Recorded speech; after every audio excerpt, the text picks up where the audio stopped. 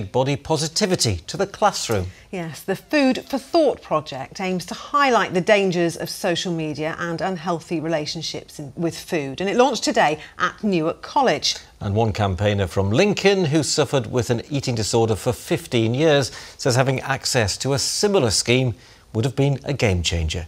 Amelia Beckett reports. Zoe was just 13 years old when she started to become obsessed with counting calories and exercise.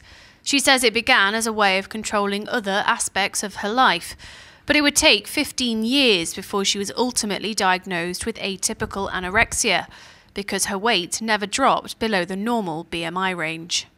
It wasn't until my heart started to fail, kept passing out, my body was physically giving up. But it's not just the physical side effects, it was the mental torment that was going on in my head.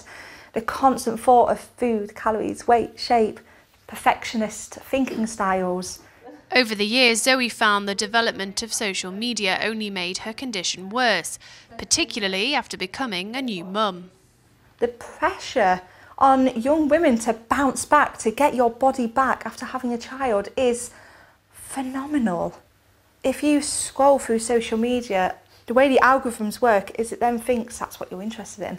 So as you like and follow and click, the more that algorithm works, and before you know it, that is all you are seeing. At Newark College today, it was exactly that issue which formed the crux of a brand new project. These students are normally training to be pilots and engineers, but today they were learning about how to have a healthier relationship with food and themselves. You see some girls and they're really, really pretty, but they face-tune their face so much they just don't look the same. They feel like they have to, though. I feel like they have to because everyone else is doing it, and it's now the new normality. It has a huge influence on people's lives because what they see is what they think is real, and it's our job to work with them to tell them it's not always real. The project is the brainchild of Bailey Greetham Clark, who used his own experiences to help create Food for Thought. So everything's fake these days, but if we don't understand it's fake, then we're being brainwashed from a young age, and we're growing up to try and look like these people, think like these people, and ultimately we're causing a massive strain on the mental health of the UK.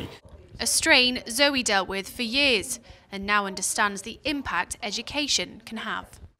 To have learnt that editing does exist, to be reminded that we are all different, and isn't that amazing, would have definitely helped years and years of struggling and suffering. And that's the lesson taught here today, with the aim of changing attitudes in the future. Amelia Beckett, ITV News, Newark. Such an important lesson being taught there at Newark College, and if you've been affected by any of the issues in Amelia's piece, you can find support on our website. That's of course itv.com/calendar. And the ITV Evening News continues.